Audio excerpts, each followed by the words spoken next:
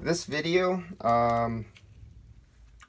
somebody was looking at my YouTube video, and let's see if you could see this, but this is the one where I actually take the SMAN apart, and it's called SMAN 480V Overhaul Deep Vacuum Modification.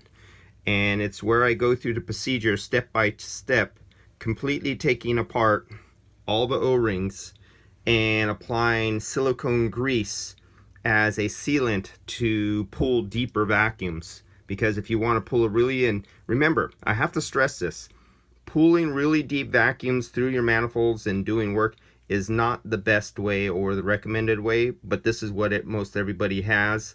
So if you are going to use a manifold to pull deep vacuum, I'm giving you a modification tip, and you can see my can of grease right there. That's a silicone grease to improve your manifold to pull deeper vacuums. So LK asked me, can you make a video on how to clean a micron gauge sensor in case it is contaminated with oil? Yes, no problem. I thought I made a video like this a long time ago, but not sure where it is. And I think I went to, I thought I was going to link them to a video in Fieidpiece's website on how to do this, and I thought they had one. So we have an injector, you know, just a syringe. Now I usually, 98 or 99% alcohol is what I usually use, and I went up to get alcohol today because I used up the last of my alcohol, and they had no 98 or 99% alcohol. So I'm going to have to suffer with 91%. And remember, the other percentage is water, and water is one of the things you want to keep out of here. But you will be flushing it out with nitrogen, and then throw it on a vacuum pump, and the vacuum pump will remove the water. Now I'm doing this indoors, which I don't want to, but it's cold outside. And I just got home, and it's like 8 or 9 o'clock right now. So let's go through this and make a mess in my place. I brought some rags. I got nitrogen here. So here's the nitrogen bottle. Let's open this up. Adjust it. I'm gonna try not to make a big mess in my place. It's fumes from alcohol ain't gonna be the greatest thing.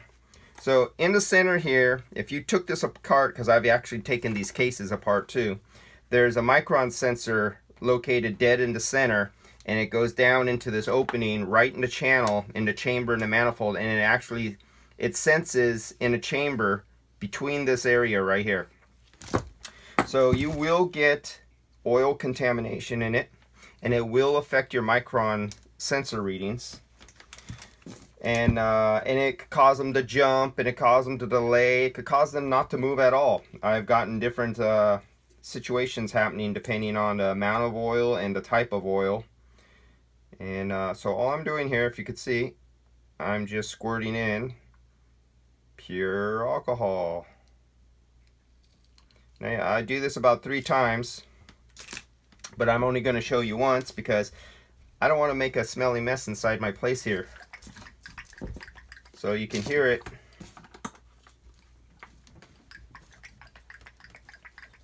And actually every now and then I could see a little splash come up.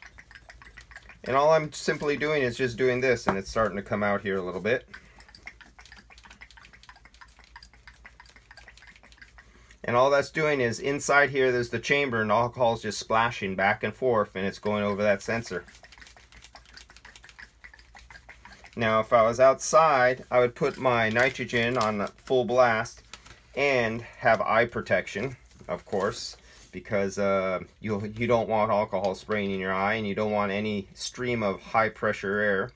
And I just put it, say, on one side, and let's say, and I want to blow it across in one direction. So I got this closed, I got this one over here open, I got this one over here open.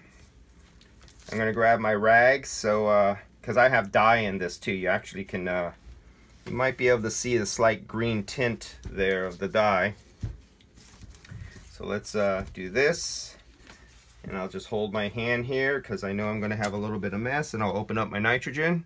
You can hear it. You could see some coming down right here. Okay, that wasn't too bad.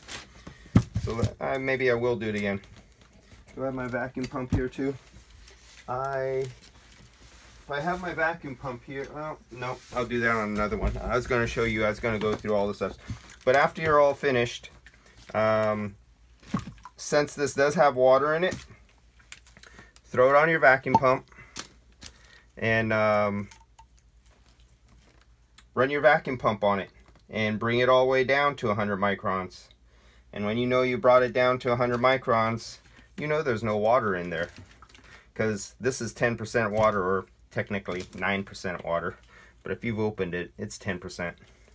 Because as soon as you open alcohol, even if you have 99% alcohol, just like ester oil and PAG oil, and especially ester, it absorbs the air and the moisture right to the surface, and it starts pulling the moisture right out of the air. Alcohol, pure alcohol, is just like ester oil, very hygroscopic, and it removes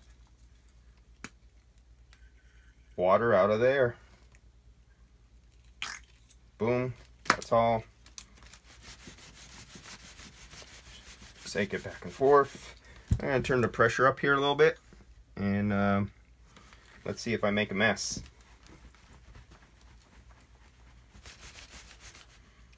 So as you can see, it's not complicated, it's not rocket science. There's no special voodoo magic, no complicated equipment,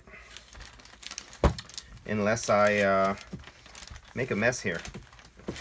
So let's do this. Let me put a little extra on there, because I turned up the pressure on the nitrogen. I have it.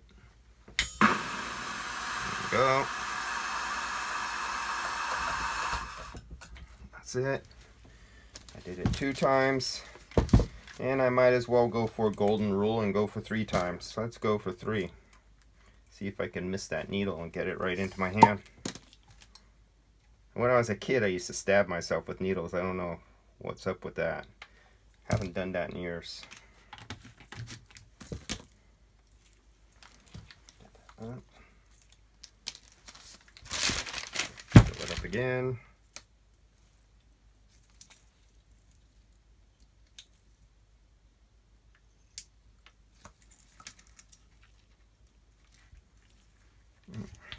Open that.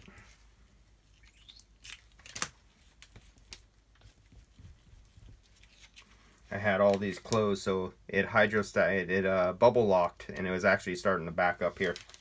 So I opened it to bleed some air by. Shake it. And do it again. And I'm actually going to turn up the nitrogen pressure some more.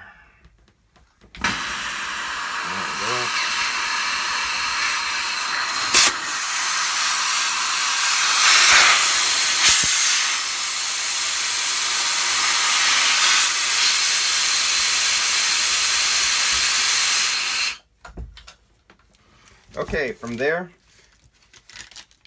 throw it on your vacuum pump, and let me clean out my other one. Just remembered I didn't. Throw it on your vacuum pump, turn your gauge on, and read for it to come down below 100 microns, and you know you have removed all the water that's sitting inside there, and now you're ready to use it again. That's all. That's just simple. And since I got that request today, and it's an easy one, I decided to do it since it's cold outside. Alright guys, see ya.